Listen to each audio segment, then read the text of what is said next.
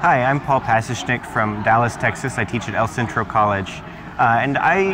We're here at a STEM conference, and we're talking a lot about student success and students entering college with goals and ideas that they want to strive for. And it's really disheartening to see that as students progress through some of these more difficult fields, they start to drop out of college.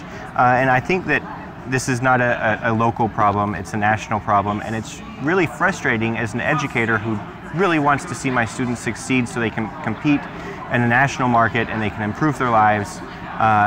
It's really frustrating to see them disheartened after getting a poor grade for maybe a poor class. And so one of the things that my institution does is we really try to focus on students to make sure we get students engaged and interacting with each other and with their instructors.